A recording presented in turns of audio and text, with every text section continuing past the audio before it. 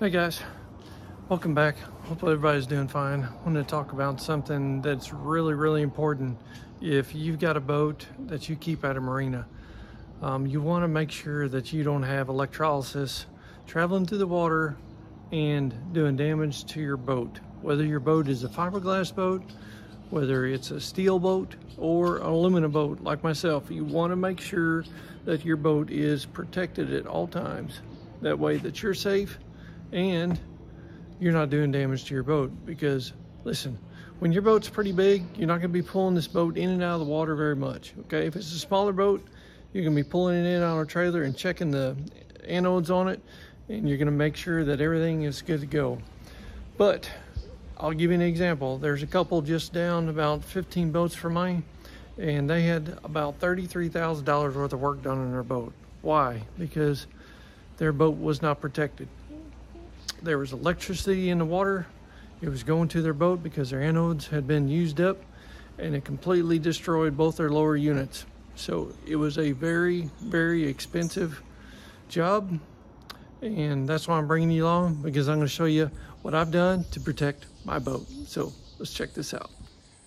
Okay, so this is what I've got right here. Got just a clamp that attaches to my boat right there.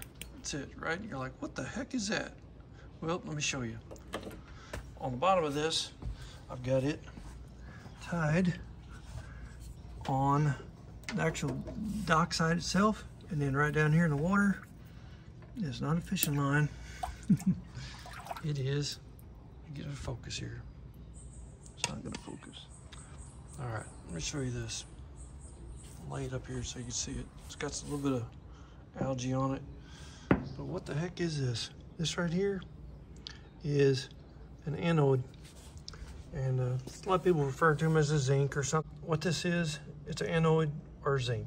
A lot of people call them two different things, but what it does, this is magnesium. This is a 2-pound chunk of magnesium with a stainless steel bolt that goes through the middle, all the way to the middle to the outside. And what this does is if another boat has failed to take care of their zincs on their boat, guess what? That electricity is going to flow from their boat over to your boat. It's going to go to the nearest boat possible, and then it's going to start tearing up your zincs on your boat, right? And if you don't pull your boat and check your zincs, then yours are going to be ate up prematurely. All this is just an add-on. That's all it is. I bought this just to make sure that I've got extra protection, and I don't have to worry about somebody else's lack of maintenance destroying my boat, because my zincs are good on my boat. I did check them before. We bought it last July, so it's not even a year old since I've seen them. But adding this on is a piece of cake. So I highly recommend you getting just an add-on protection. And where did I get this from? Well, I got it from boatzincs.com. I actually found out about them through the Facebook page, Marina Boats, and so I called him up. Really great guy there, and I just told him, I said, hey, I've got a Marina, it's aluminum hull. What do I need? It's in fresh water. He said, magnesium, that's what you need. So that's what I got, 2-pound chunk of magnesium, and it ensures that my boat's protected and it's not going to destroy anything on my boat, which is fantastic. Now, if you're in some brackish water, you're not going to need magnesium, okay? If you're in complete salt water, you're going to need something else. So my suggestion to you is just call them up, tell them what you got, tell them what kind of water that you're in, and they will fix you up. And then guess what? No matter what, your boat is protected from any stray electrical current running through the water. So you're good, and your boat's gonna be safe, and you don't have to worry about somebody else's lack of maintenance on their boat. So anyhow, hope this helps out somebody. Keep your boat protected at all times, and then that way you're safe and save yourself a whole lot of money in the long run, unlike that couple that was just down a few boats for me, 33 grand. That's a lot of money. So hope that explains it. And also, if you do own a Marina boat, let me go show you this. Hang tight. All right, guys, so listen, my boat has a K-Pack system already on it. It's a monitor to make sure that your boat is safe in the water and you're not pulling too much electrical current from stray boats, okay? So this one here, as you can see, if it's a bronze material, the readings is 0.55 to 0.75. If it's steel, 0.80 to 0.95.